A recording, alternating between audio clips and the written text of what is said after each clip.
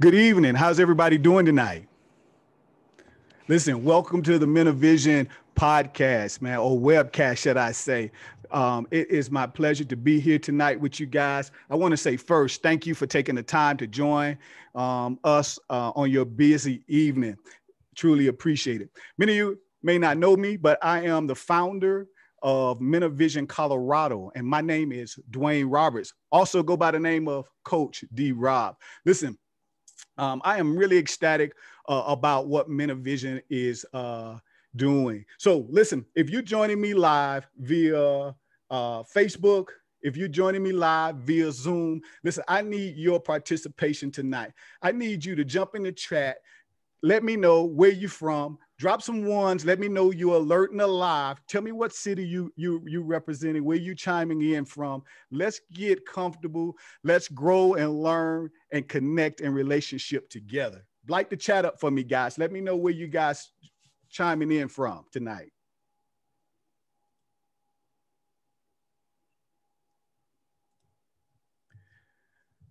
Woodland Park. What's up, Mr. Tim? How you doing? Was Brownie with you, buddy?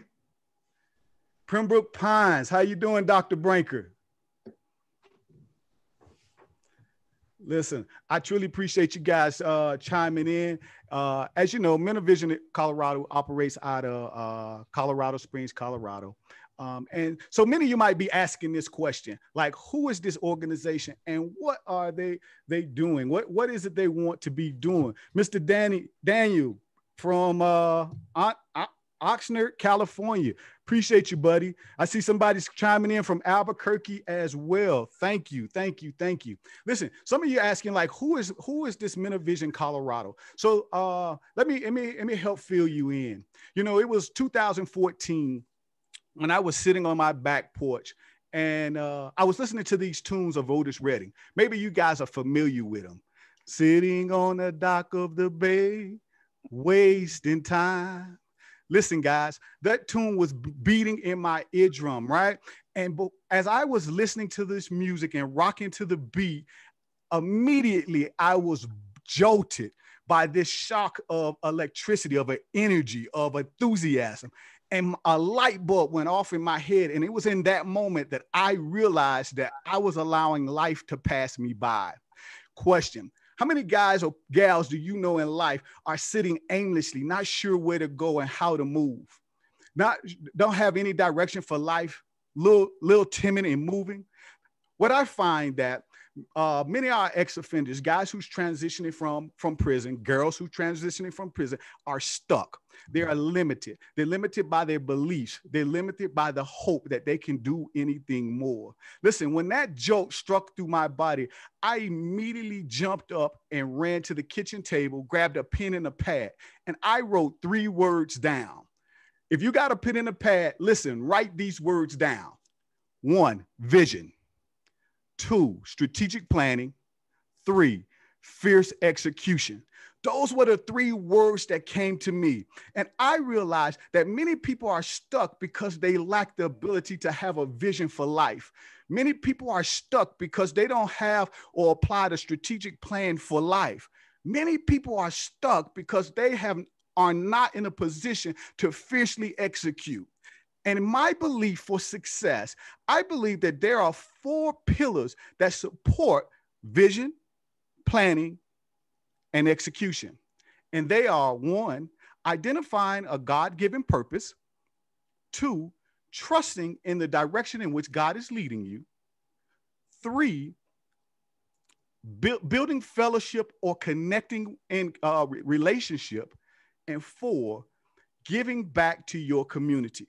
Those are 4 pillars in which Men of Vision established themselves on: purpose, direction, fellowship, and community. So some of you might be saying, well, who are you? Well, listen, let me help you with that. For the past 20 years, I've led and trained U.S. military, churches, and nonprofits. I currently have a degree in biblical studies as well as in organizational management and Christian leadership. I am a DISC certified facilitator, and I help ex-offenders take action to achieve their vision for success so they can, 1, fulfill their purpose and 2, maximize on their potential. I believe that there's some core elements to really helping individuals gain that stability in life, which start with first self-awareness. So I built this program called the 21-Day Success Builder, where I take these individuals through a holistic approach about who they are to really gravitate to identify some core substance about self. And then we go through a week training of leadership principles and growth, all designed and established to draw from them their strength, identify some limitations, to better communicate, and to help them find functionable jobs that they are great at. See, something I found out recently, not recently, but during this staging of growth for myself, was that Metavision's aim is to really help put a dent into recidivism, and break the cradle from prison pipeline, as well as helping juveniles, those delinquents that find themselves caught up in the system, really establish some structure for themselves. And so that's our key goal, to really motivate and help individuals that find themselves stuck. They're transitioning from prison back into society, and they haven't been able to find their core traction or grip or motivation or momentum for life. And we take this holistic approach to really build and confirm the individual within.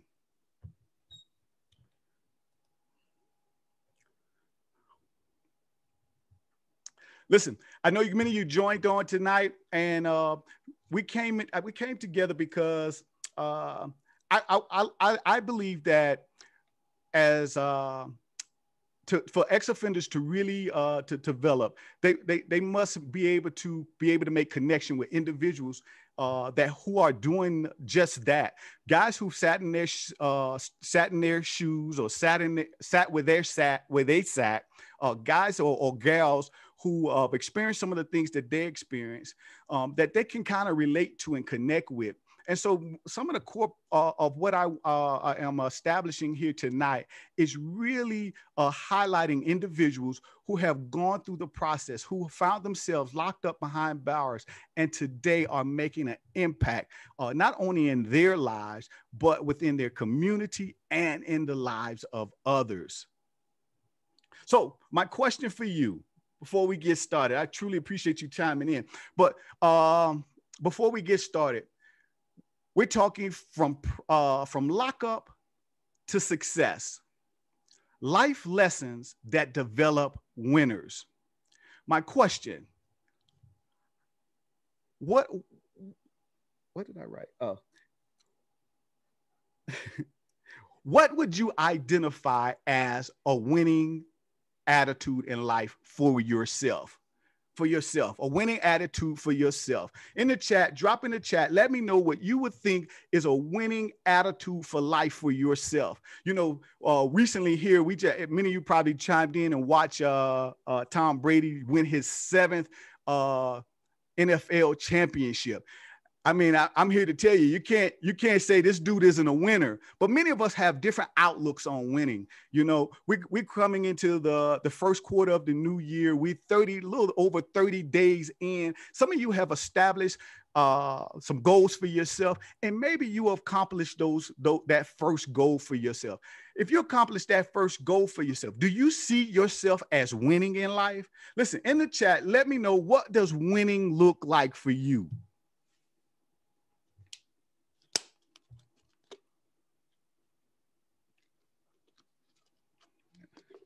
Nobody.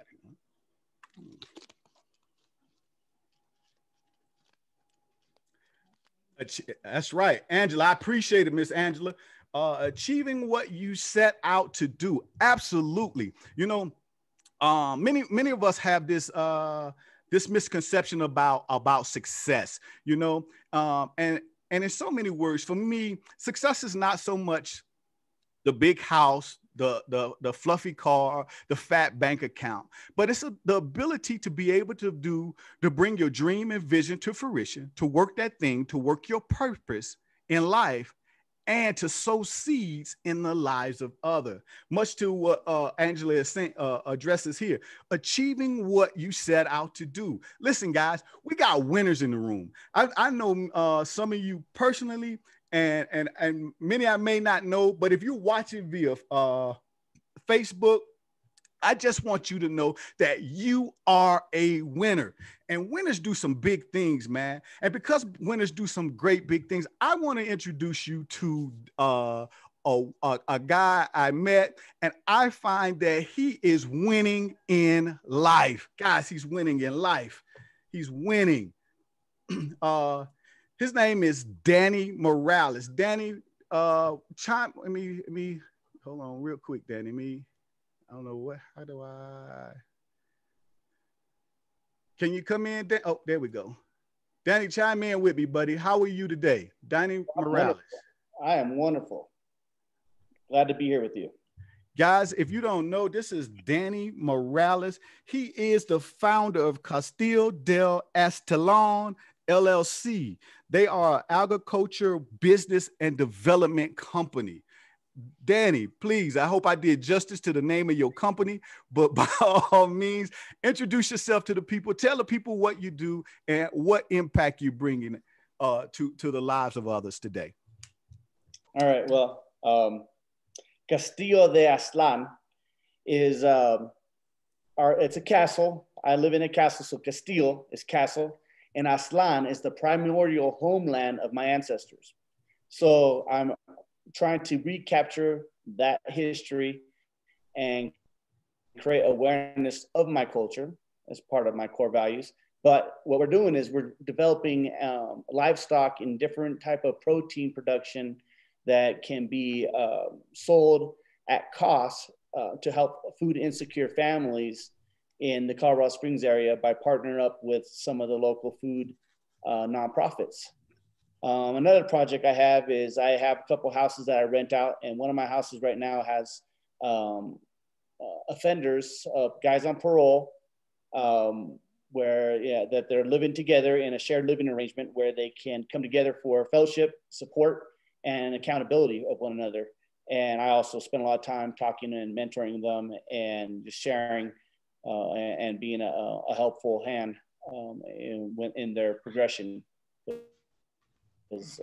I did 7.5 years in prison, and I've been out on parole for about 8.5 now. So I know exactly where they are. Man, so you spent 7.5 years, and you've been out 8 years, you said? Yeah, 8.5. 8.5. Wow. So what has this experience been like for you now? Been out for 8.5 years. You've been trying to get some things together. I guess let me back up. Let me ask this question: who were you prior to going into prison? Who would you say Danny was prior to going into prison?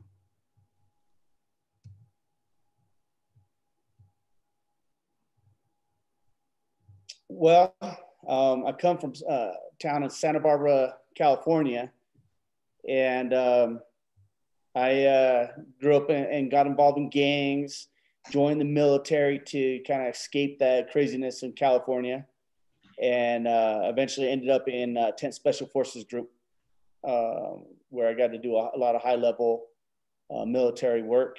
And but I was very arrogant.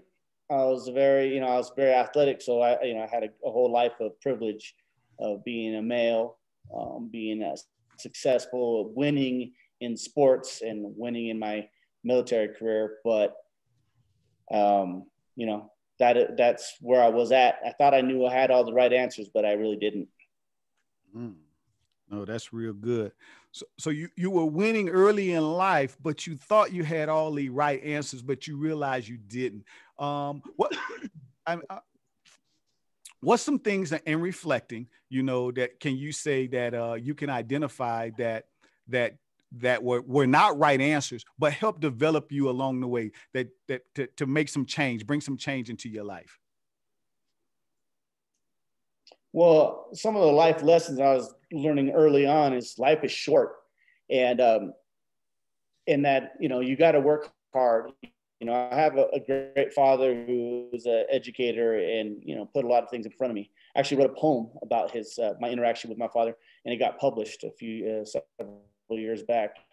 But you know, it's really about developing. I always had this belief that I can succeed, and I needed to develop my abilities so I could perform when opportunity arose. And okay, so no, that's good. You always believed in yourself. You understood who you were, and you took advantage of opportunities. What would you say to people who don't recognize opportunity when it show up? What would you say to those? Like for you, you recognize opportunity to take advantage of. What would you say to an individual who simply doesn't recognize opportunity because he didn't know what it looks like to succeed?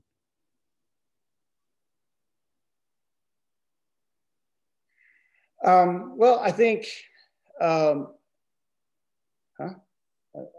Who's me? It looks like someone, Danny Morlaes joined. Huh. Well, I guess that's my father, maybe. All right. So I think it's what I got distracted with a beeping and I had to let someone in the meeting. I'm sorry. Can you repeat that question, please? So, got me thinking now. Sorry about that.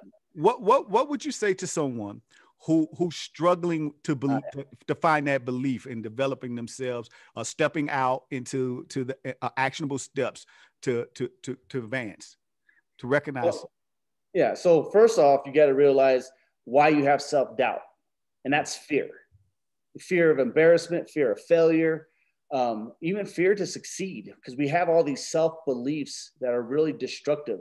On, you know, we've been taught, depending on your circumstances, that you're no good, or you can't do it, or that's only for others to do.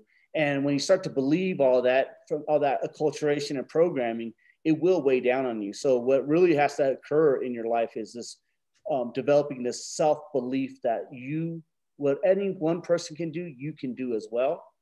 And the way you get there is developing a habit of never knocking yourself down. Whenever you catch yourself saying, "Oh, that was stupid," don't do that. And then I think the second thing is feeding yourself with a lot of information. Don't be wasting your time just watching junk TV. Watch documentaries. Don't read just novels and read things that, you know, those love stories. Read some books that are, you know, self-development books. And when someone says, "Hey, can you do this?" Don't say no. Say, "Yeah." And if you don't have the tools at that moment, well, I'm sure you're going to have a couple of days before you have to perform that task that someone asked you to volunteer for, and just do some research and get ready to go. No, that's real good, man. That's real good. We got a question in the chat from Dr. Carl Branker, and he said his question is, did you have help after prison to get to where you are now? I mean, that's a challenging question, because when I got on parole, my family had already moved away. So I came out, but I did own a house. So that was, you know, one thing. When I first got out, I was on the halfway house, and I got regressed originally. I wanted to start a business, and they didn't want me to, and I had some challenges there. So I got sent back, but I have made a relationship in the company, the motorcycle shop, and he really, you know, enjoyed me working for him and the money I was making him. I became his general manager. So I paroled initially to his house. So in a sense, it was a mentor relationship going on there.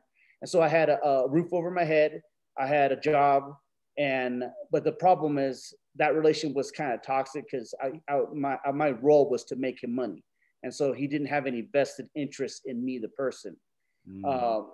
But after that, when I started, you know, pursuing my education, I would meet teachers who would be enthralled with my enthusiasm for learning. Another key point: be enthusiastic in all your interactions. And they would, you know, bring me to opportunities. And one of my professors, the entrepreneur professor that I had, I helped launch this project at the school, which is it's a startup incubator called the Garage at UCCS, and he introduced me to this CEO, Patrick Boltima, and just raved about how good I was and this and that. And I was trying to sell the man a fishing rod, and turns out, at the same time, I didn't make that sale. It was one of my few sales I never made. But I said to him, I'm about to start my master's. I'm looking for some part-time work. Do you know of anything? And he goes, well, I'll think about it. Do you have a resume? I said, I sure do. And I went into my bag, pulled out a resume, and he interviewed me a week later. And another week after that, I helped kick off and launch a company that now is in 4 states. So, being prepared to opportunity. I did a little research about that man before I met with him, by the way. No, I like it. No, that's good. That I think that's great advice for everybody. Being able to research, know who you're dealing with. I think that's a key aspect of truly understanding and knowing who you are. Most people won't move like that.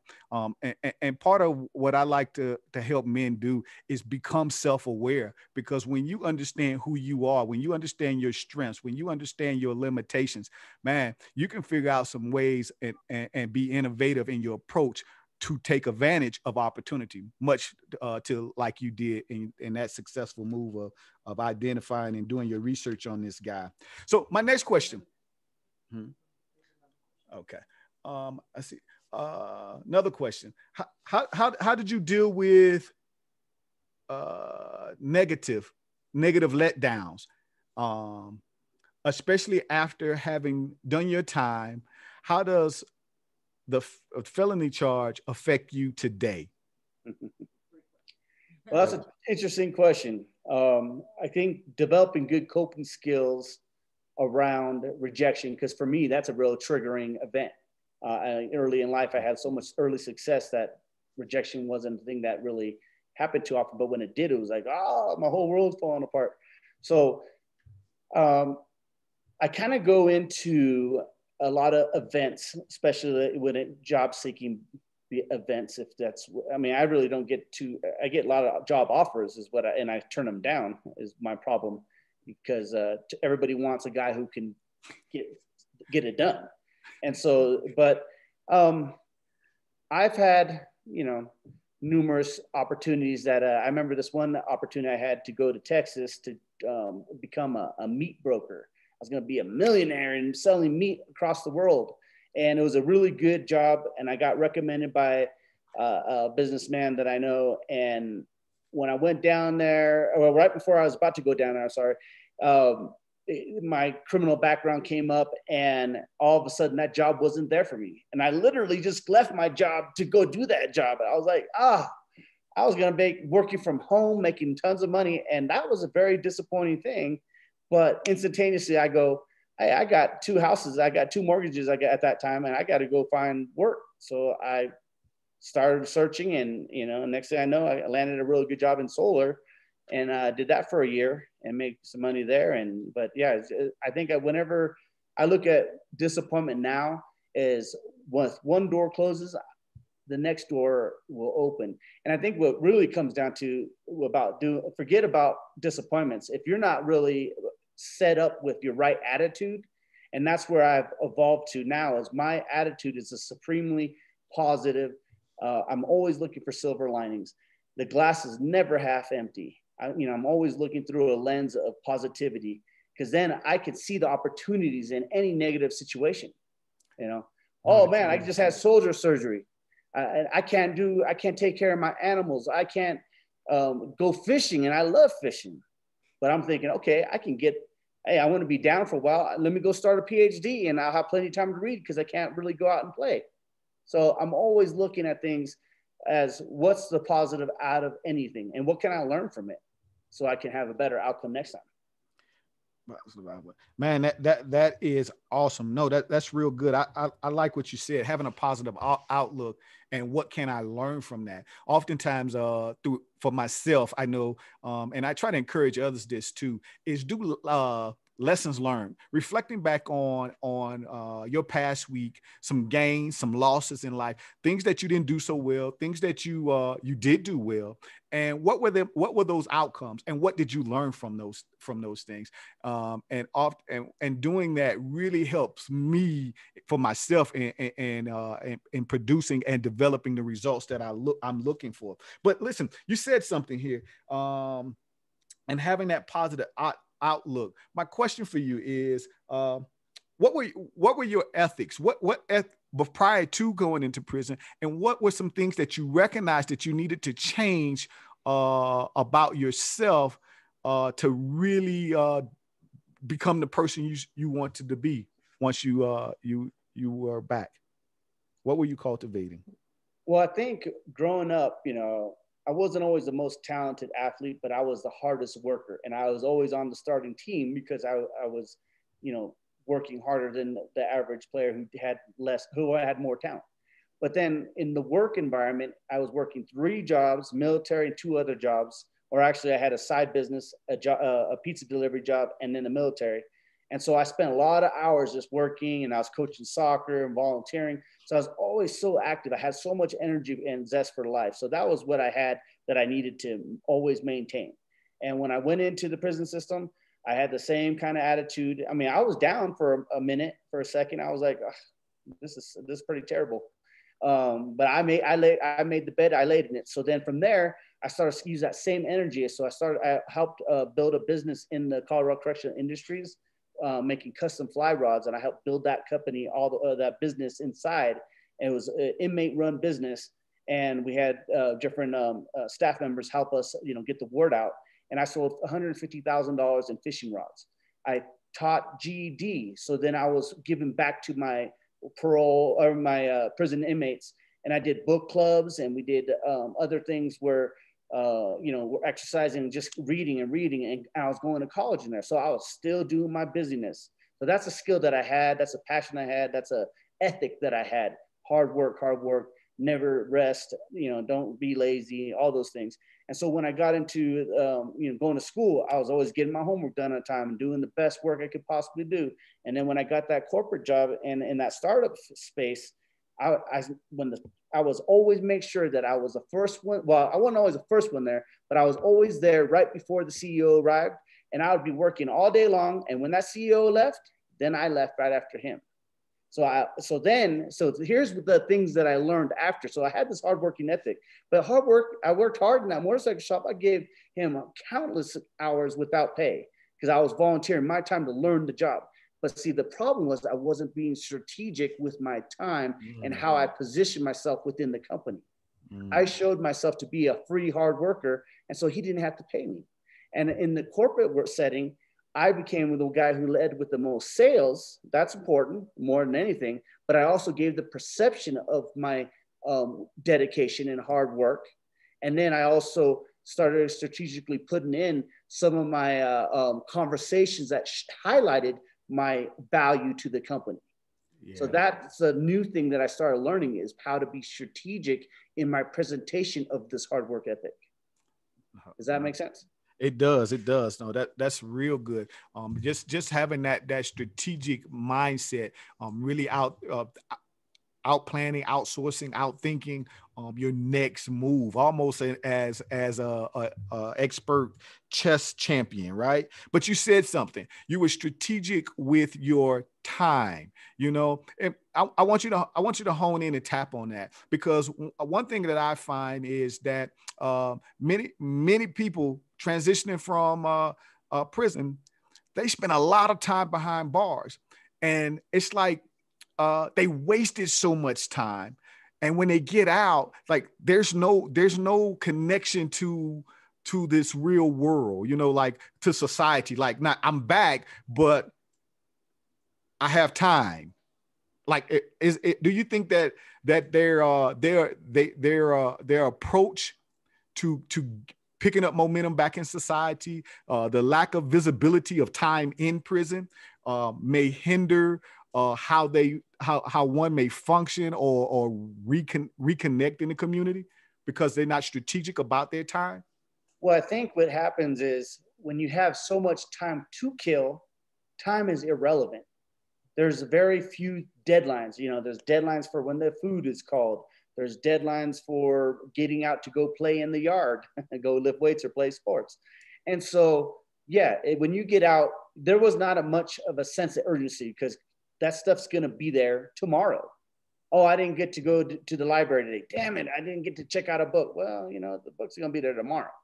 So I think what happens is, and I think one of the key about having a positive attitude, and that's important, but you have to have a sense of urgency.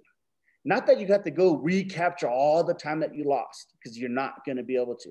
But the sense of urgency is how you conduct yourself in every moment. Am I giving myself 100% of my effort in this particular moment? Why do I want to get to where I want to go? Because if I'm good with, you know, the 20-year plan, but it's really should be a 5-year plan, yeah, you're never going to get to that 20-year goal because you're not thinking you can do more than you can. Yeah. So a sense of urgency in all your action.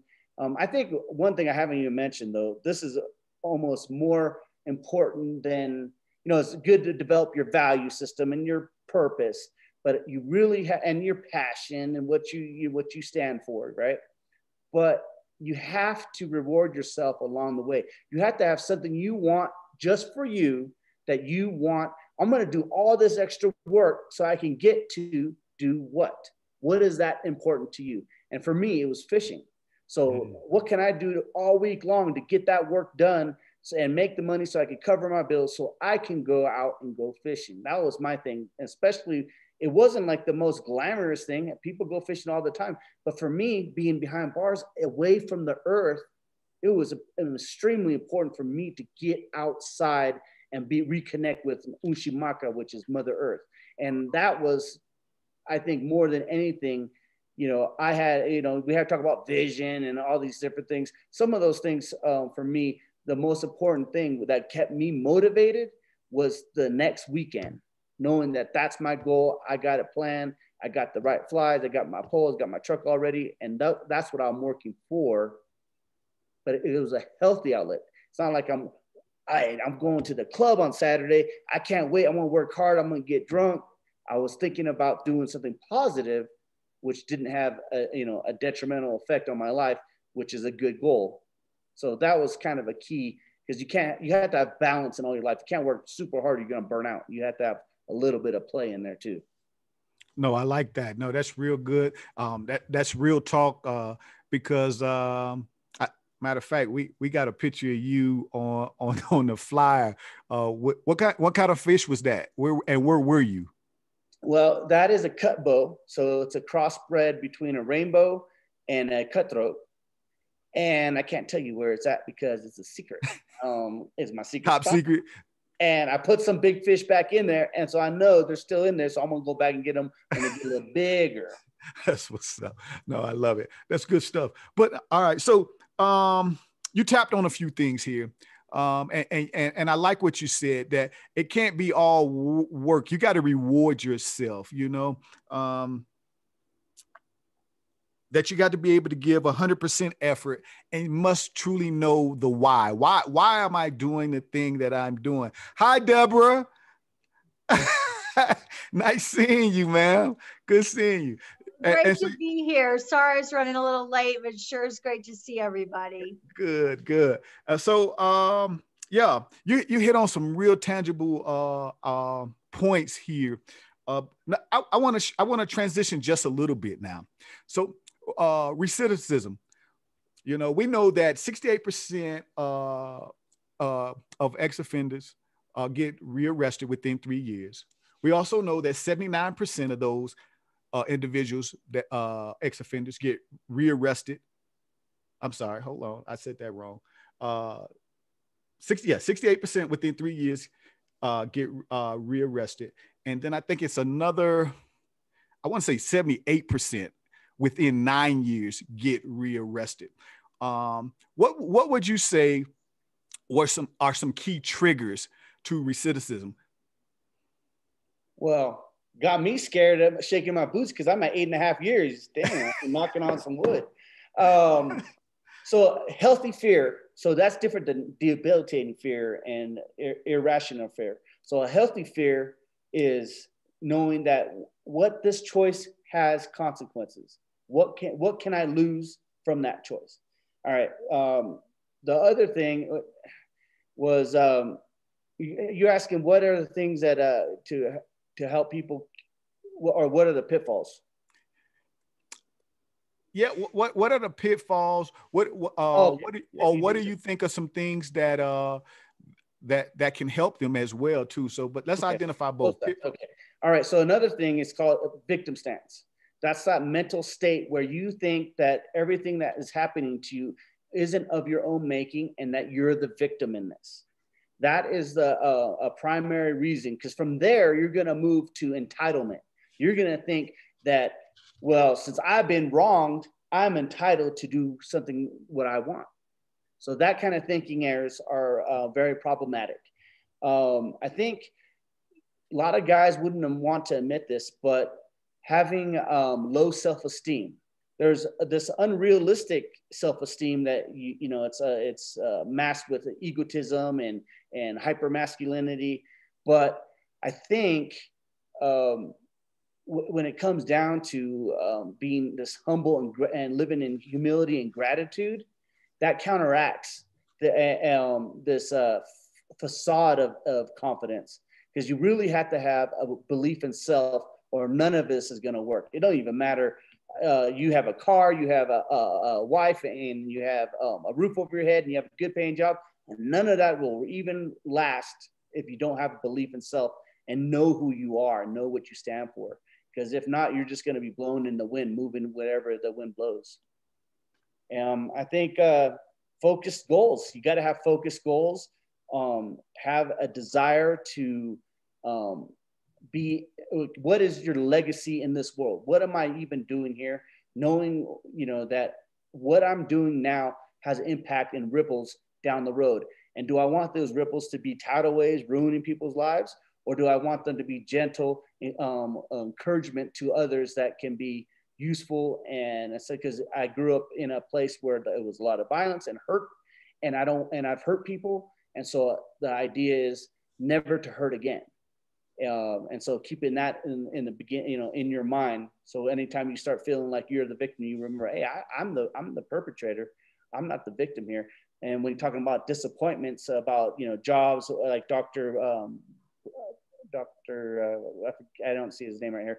But the question he had asked, Dr. Branker? how you deal with disappointment is to recognize that, hey, it's just a moment, and you can't swing into victim stance, because once you go there, it's all downhill, and you're not going to be able to really, recover from that spinning cycle.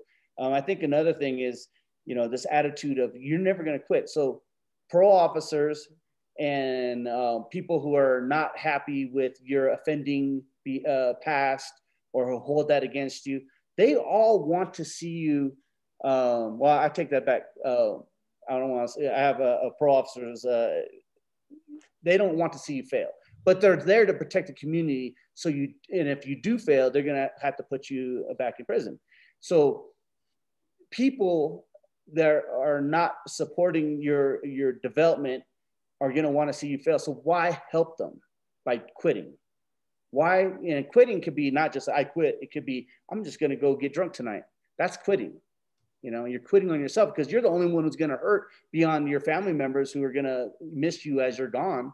So never quitting, or the thing to fear is quitting. And that's a thing that happens so often. I see so many guys who I've been on parole with who got sent back, is they just said, F it, I quit. Yeah. Maybe they didn't say it out loud, but that's what the body language showed, and that's what their actions showed. So never quit.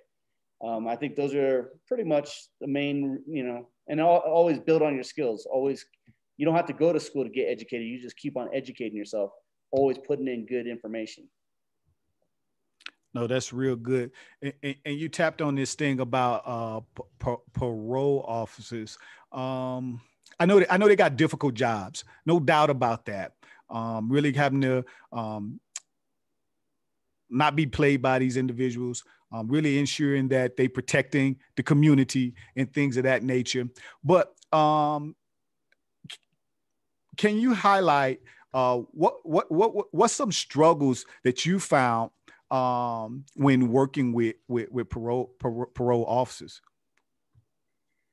Well, when I first got out, I was at this halfway house called Concord. You know them, you talk to them. And I had wanted to start my own business. And he says, no, I want you to get another job. And he didn't really give me a reason. He just said no. And I fell into victim stance. And so I was really, distraught. And I had it all lined up. My father and my stepmother were help organizing it. And we were, we even spent some money on it that we lost because of this. And, that really, set me up, and I set myself up to get into that victim stance. And then he kept on accusing me of doing different things, and he handcuffed me to a chair for 4 hours till I admitted to what I did. And at the end of the day, he sent me back. And I learned a little bit about that, is that the power of because I'm a self-determining individual, I want to be, but at the same time, officers are not going to want what I want. And so I'm going to have to bide my time and show them that my ideas and what I want to do. If I keep on wanting to do so education, this officer I had his name was Officer Leopard.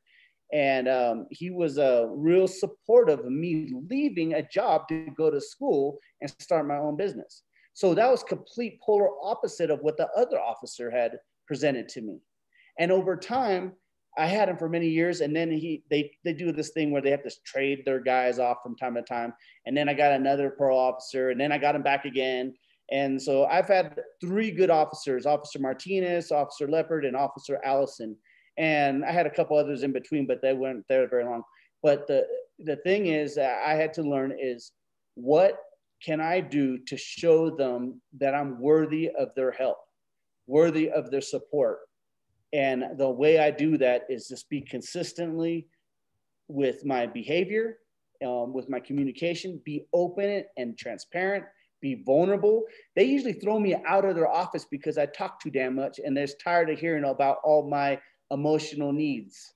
Literally, I've even tonight, when one of the officers was going to come to watch this, and I think they're here, and her supervisor was like, well, is this going to be all night? Because he knows he had me for years, and he knows I'll talk all night.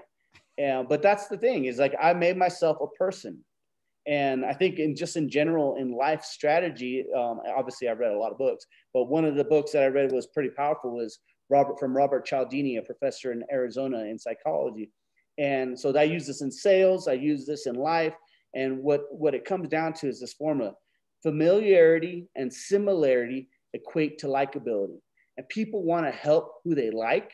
People want to buy from who they like. And so what it comes down to is, what can I do to because I'm a multicultural person, I'm multifaceted, I have a lot of interests. What can I do in a given moment to share information that my given audience will say, oh, he's just like me, or I know that person, or he likes to do the same things I like to do. And in the back of their minds, like, man, I like that guy. And next thing you know, they offer me jobs, they're offering me opportunities. And I think it's because I'm this great guy, but really I'm just familiar and similar to them, when a moment before that, I was just a stranger. Yeah. So in so many words, man, you tapping right down on my lane, man. And that is behaviors, really being able to understand your behavior and identifying others' behaviors. I think that's key too, for not just the ex-offender, but for the parole officer. When that parole officer understands their position as a leader, as well as being able to identify key likability traits, behavior traits in the other individual, that will open up a access door, a door of opportunity. When I hear you speak like that and say, describe how these individuals were really drawn to you, I think they were drawn to you because they recognize not just only your potential, but they recognize the behavior, the pattern, the commitment, understanding that, hey, Danny is highly focused. You know, he's very driven. He's passionate about what he's doing. That he's result oriented. He's looking to produce results. You know, he's not coming in here shooting me a hot ticket of gas and not producing. And when I believe when parole officers really understand behavior patterns, that they can find something tangible and confirm what they see in that particular individual. You know, likability, you say, produces what? Familiarity, similarity equate to likability. And then people like to do things for people they like. People like to give opportunities to people they like. People like, and it's really a process of sales from my sales training throughout the years. But people want to buy from who they like. They don't care about the company. Is like, who's your sales rep? And a guy who has a horrible price and a horrible product, they'll choose him if he's more likable than me, who has a great offering. Right. No, that's good. I was reading a book recently. I can't remember the title of it, but the guy was talking that a couple came in to purchase a vehicle. They were asking a bunch of detailed questions, and because he understood behavior patterns and styles, and they came into a Chevy dealership and they were actually looking for a Ford. And so he sent them back over to the Ford dealer, but he sent them to a specific dealer. You know, go ask for Tom or Todd. You know, he'll be able to help you out, sell you a great car. Well, of course, because the Chevy dealer understood behaviors, he sent them to the most aggressive salesperson. You know, and so when they went over to go check out the Ford, they were so frustrated with dealing with the behavior style of the Ford dealership. They came back over to Chevy, and old dude was able to sell them a Chevy truck, and they really wanted a Ford. You know, so it really go back to what you're saying. People are connected. They do for people that they like. They buy from those that they like, and I think that's a very tangible statement. And key component and element to what's happening in these environments. So let me ask you, you shared that some parole officers were favorable, some weren't. What was the strategy for you in that time? Like, what strategy would you find to be able to use for yourself, not to get over, not to pull a fast one, but what strategy could you say for yourself that, hey, listen, I can implement this strategy. I understand he doesn't see me in this fashion. He doesn't understand this behavior. He doesn't understand my passion, but I really want to do this. How can I prove myself? Because from what I hear, you've been proving yourself from the beginning. You've been absolutely knocking down every door, every window, every opportunity that presented itself. How have you handled those rough situations in time where you didn't win that buy-in? Well, I mean, when I first met Officer Leopard, when I got out on parole the second time, well, the actual first time, but he come all the way to my residence, which was a mansion. So he was kind of impressed, but he wasn't impressed with me. He don't know me. And so I had, wanted to, date a woman, and I had to get it approved through him. And he did a background check and he didn't like what he saw. So he said no. I was like, wow. Okay, they're real about this. This is how it's gonna be. It's not gonna be like they told me, if you want to be in a relationship, just let me know. And but it isn't that easy. He said no. I did ask. So I said, all right, I'm gonna go to work. I'm gonna focus on that. And I want to do all these different things, but I'm not even gonna ask, because you know what? I got 10 years of parole. I got a long haul. I don't need to rush. I'll just wait. And so after a year or so, or I don't even know how long it was, maybe 6 months, 7 months, he's like, why don't you try to get in a relationship? You haven't brought no one to me. He says, oh, well, you said no last time. And, So no, you know what? Because they set goals for us every 6 months, every 3 months or 6 months. Yeah, every 6 months they set goals for us. So I want you to work on developing relationships in the community. So he came to me asking me to go make a to seek out relationship opportunities, where before when I asked him, he said no. So I said, oh, this is how this is gonna go. So then I really want to go fishing, but I'm not gonna ask for fishing. So I waited a year and a half, and he goes, you know, you work all the time, and you know, you did get the girlfriend now, she lives with you, that's great. But what do you do for recreation? I said, I don't know, our relationship's kind of suffering because we can't go nowhere. He says, well, what do you guys really want to do? I said, well, I want to go fishing. You know, we want to go fishing, go up in the mountains. You know, like, we live in Colorado. I love the mountains. Well, then put in a safety plan for a couple lakes and a couple rivers. And so now I already know it's going to be approved because he's the one who asked me to do it. Yeah. And that's kind of a strategy. I think a lot of guys who are first coming out don't come out just trying to ask for everything. Let them ask you to ask for things. And then guess what? It's going to be approved because they're the one asking you to ask. But that's all right, my man. That's all right. You are full of strategies. You are full of innovative approaches. You really come up with some outstanding performances in how you produce your results. So listen, before I go into questions and answer, and guys, listen, if you got a question after this one, please don't hesitate. Ask Danny what's on your mind. If you got a question for me, by all means, let's open up the mic for a few minutes and see how we can better learn and grow together. So my last question for you, Danny, is give me 2 actionable steps for an ex-offender that's listening. He's fresh out,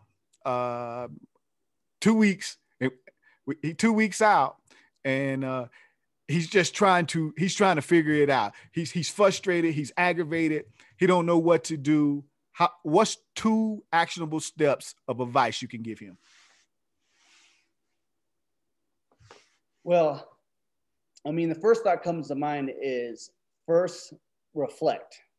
Because if you're feeling anxious, you're feeling overwhelmed, you're feeling, I remember when I first got out, I thought everybody, when I'm walking down the street, knew I just got out of prison. I really thought that. And so that is internal. It's hard to check how to give you a camera checkable way to handle that. But first of all, you need to acknowledge that you are overwhelmed. You are in a whole new environment that you haven't been in a long time. So you need to step back away from that and reflect on how are you feeling and how, and put that into perspective and recognize. So the actionable thing is to read books from people who have been done time and been released, because they'll always talk about that, how to cope with that first couple of weeks of getting out. So first actionable action is read. All right. And I think within that, I always read and write, write, and rewrite. So I read, I journal, I read, I journal, I take notes, get my ideas out and put it on paper. Sometimes I used to, back in the day, I used to sleep next to a little pad, and I'll be in the middle of sleep. I wake up and I go, oh, that's a great idea. And I'll write it down. That way I wouldn't forget it, because in the morning I always forgot it. So I was like, man, I could have been a millionaire 20 times over. So that's actionable. The second thing is, there are so many people in this community that would help you transition. I didn't know about them. I didn't utilize them, but there's like Tim and Brownie's organization, Hope Advance. Yes. If you came in there with the right attitude, they're going to bend over backwards to make you successful. And I've seen them do it with some other offenders. Absolutely. I think I would say, and I tell them they don't call you. And that's the part that irks me, is that, don't call me, Danny. Yeah, I give them the number, and they complain that they got nothing going on and no opportunities, but they ain't even call anybody to try to find out what's out there. So I think seek out support, build your network right away, because you just got out. And when I just got out, I got lucky in the sense that I started working in a motorcycle shop that had hundreds of customers coming through. I was networking. And as matter of fact, how I left the motorcycle shop, I started my own shop with another customer. And we had our own shop down on Drennan. We're doing custom builds, and everybody knew me. I still get phone calls now asking me how to fix their bike, as I haven't done that in 7 years. And they say, well, I know you don't work on them, but hey, I got this problem. Can you help me fix it? I was like, oh, yeah, no problem. So build that network. And even though it's day one, you know, you reach out to one person, they know, like you reach out to Tim and Brownie, they know hundreds of people, and they will introduce you to the next one. And that's how you move forward, is through who. It's not, you don't get jobs because what you're good at. You get jobs because of who you know. And if you don't know anybody, you better know one person who knows someone else who will get you that job. Absolutely, man. Good stuff, man. I like that. Read, write, network, connect. Man, that's real good stuff, man. I really appreciate you, man, taking the time, chiming in, sharing your experiences with us. Listen, guys, I'm going to open the mic up, man. If you would, raise your hand if you got a question for Danny and I, and let's address your questions before we close out.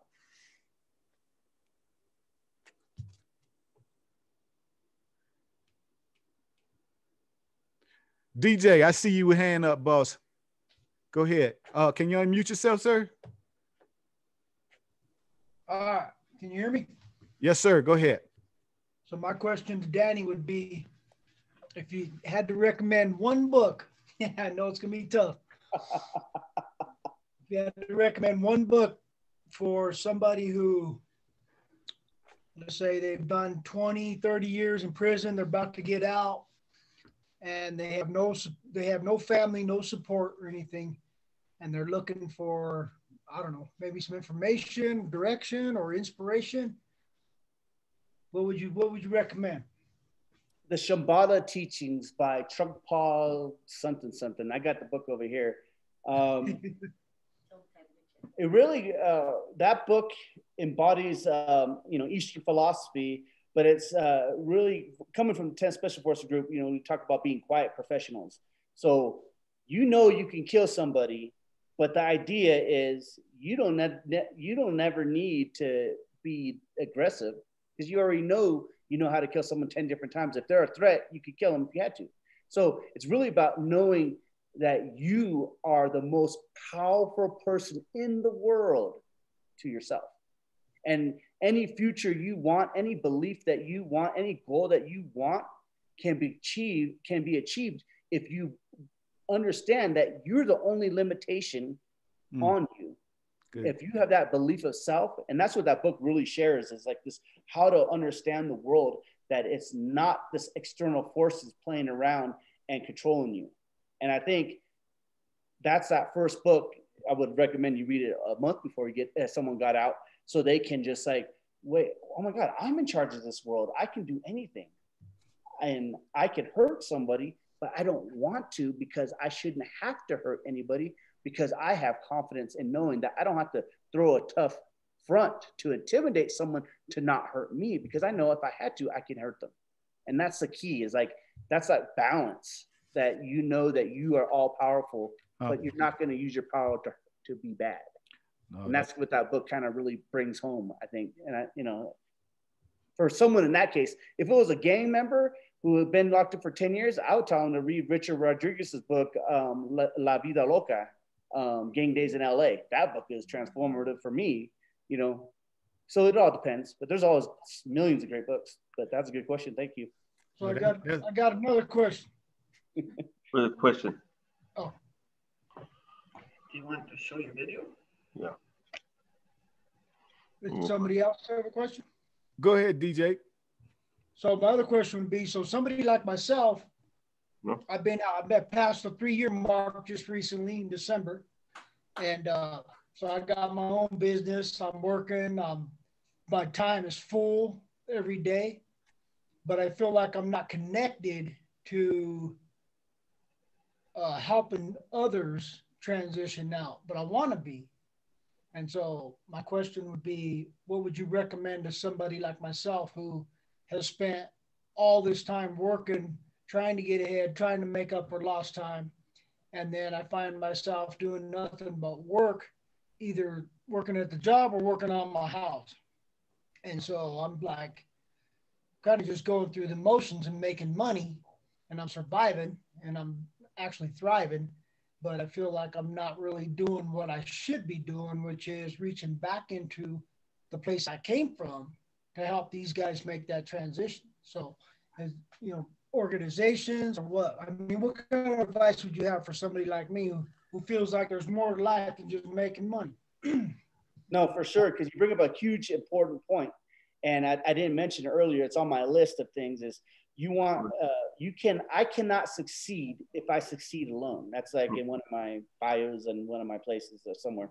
But so I look back at my experiences in prison. There were so many people that impacted me, that helped me and developed me in good ways. So I feel as if I left a whole bunch of people who will never get out. And so I have to live their life for them. And so that's kind of, so for one example is I, rented out one of my homes and helped them be successful. I think there's a lot of organizations you can get in the Denver area that work to meet the needs of guys first coming out. Mentorship and coaching. I mean, it's a two-way street. You need some too, because you're only 3 years out. So it's good to have a mentor and be a mentee, and then also mentor. That way it's a circle of people helping other people and be invested in seeing others succeed, because that's your payoff. No money, just the fact that you help someone get further along in their life. And that's important. I'm sorry, I didn't mean to step on you. No, that's real good, Danny. That's good advice. DJ, man, I'm gonna help you out. You got a pen and paper? Man, you tap right down my alley, cat. I'm just gonna be real with you. That's exactly what I do. See, just listening to your conversation, I realized that you identified a purpose. You have a vision and realize that there's something more than life that you can be doing. My mans, go over to DwayneHRoberts.com. I want you to go over and schedule a discovery call with me, a free discovery call with me. I'm going to help you bring your dream, your vision to fruition. I'm going to walk you through some steps, some processes, coach you through some steps and processes to help you really get to that place in life you're trying to get to. I think you got a tangible question. You got a big heart. Yep. And I think you know where to go. You just need guidance. Nobody needs to tell you. You just need that coach to really inspire you, motivate you, and lead you in the right direction, man. So be sure to go over, schedule that appointment with your boy. It's much like what Danny says. You need a coach, you need a mentor, and that is exactly who and what I do. Listen, we got time for one more question. I know we're a little over, but one more question for Danny, guys, and then we're gonna kind of close this thing out. Miss Deborah, I see your hand up. Go ahead, ma'am. Thanks, Dwayne. So Danny, one of the things that I really admire about you is the way you choose to surround yourself with people that encourage you, inspire you, and all of that. And I'm just wondering, like, what do you look for in your friends and your mentors? What are those characteristics that you look for? Well, it's kind of like I look up, not until recently did I start really trying to help others. So for the first 6 years or more, I really had to work on myself. And what I found, you have to cultivate a multicultural, multi-economic, social economic friend base. And because I can't, if I'm like, this is my philosophy in sports, is if I'm the best player on your team, we're going to lose. But if I'm the worst player on my team, our team is awesome. So I want to I'm great. I believe I'm amazing. I'm not saying that I'm not good enough to carry. I am saying I'm not good enough to carry a team. But the idea is you want to be a value add kind of person, but you want to have people that have this much more experience, this much more knowledge, this much more value. Because then when we all, let's say we have 5 of us come together, man, that's a killer group of people that can change the world. But if I got to try to pull up all my homies and everybody all at once, and I'm the leader, that's not my role yet. I'm still working to get to that level where I can be that impactful. But at this point in my life, I need to be the worst player on the best team. And that's kind of what I do. Oh, that's real good. Real good, Danny. I appreciate it. Listen, I missed this hand up. Daniel Morlaes, you got a question, buddy? come off mute, mute and ask your Yes, I do. questions. Yes, I do. Can you hear me? Yes, sir. Go ahead. Yeah. I think I have a question. I think I met you already, and I already know the speaker. He's my son. But what do you think about prisoners that think about what do the family thinks about them? Fathers, mothers, and how can they help in their situation? Or can they help? They do help. All the letters, just the visits. I think one thing my parents did, that guy right there, is when I was enthusiastically progressing in my life, wanting to start a business, having ideas and goals, he'd be there to listen and encourage me and help come to fruition some of those ideas. And it's hard to have just a true belief of self if the people who born you don't believe in you. So, and I think this goes for other parents who have kids that are getting involved in drugs or walking that thin line to possibly going to prison. It's not about enablement. It's about a healthy dialogue of what it is what the value you see of them. And I don't care if it's the worst kid in the world. You could say, hey, you're bad, your behavior is bad, but you as a person, as an individual is good. And so now work to develop and cut off the edges of the things that are bad. So I think that is at core what is needed from the family when they're so far away. And I recognize my family, from my siblings to my kids, even my kids on the call today. And she had a great comment about one of your first questions. She's right on point. She's a great college student doing really well. But the key is, and as a offender, I recognize that I have hurt all these people as secondarily by taking my energy and my life away from them and the loss that they felt. And so that's one of my motivating energies is I cannot get in trouble and go back because the amount of hurt that will cause them all over again. I've messed up once. I can't afford to mess up again. There's too much on the line. Wow, man, that's 100. Man, good question and absolutely amazing response and answer to that question, Danny. That's really heartfelt. Really take my hat off to you on that one, Kat. That's big time. Listen, guys, really want to close this thing out, be respectful of your time. I want to just say special thanks to Danny for taking the time, joining us this evening. Also, for each one of you chiming in and joining us in the conversation. Listen, be sure to go check out Minivision Colorado webpage. There we are raising funds to really do the work and really impact lives. Also, you see, trying to get my thoughts together here. Sorry about that. If you're an individual you're struggling in life, trying to figure out how you can advance, get to the places in life you're trying to go, listen, be sure to go over to DwayneHRoberts.com, schedule your free discovery call with your boy. Listen, I believe in you. I look to help you level up and win in life. So join me. Let's join together. Let's connect in authentic conversation and let's see how we can grow and learn together. Any last words, guys? Yeah, I'd like to share my screen and show you where I am right now. All right, so this is what hard work gets. And it wasn't done alone. There's people who have helped me along this way. And this is only the beginning. I'm going to use this land that I have here. I have a lot of land here and to be a benefit to the community. And every blessing that I can get is because I'm willing to share with whatever I have. And that's the key to success. Wow, man, amazing. So that's Castilllo de Aztlan. Did I say it right? I'm jacking it all up. Casa de Aztlan. Yeah, sound good to me. Listen, guys.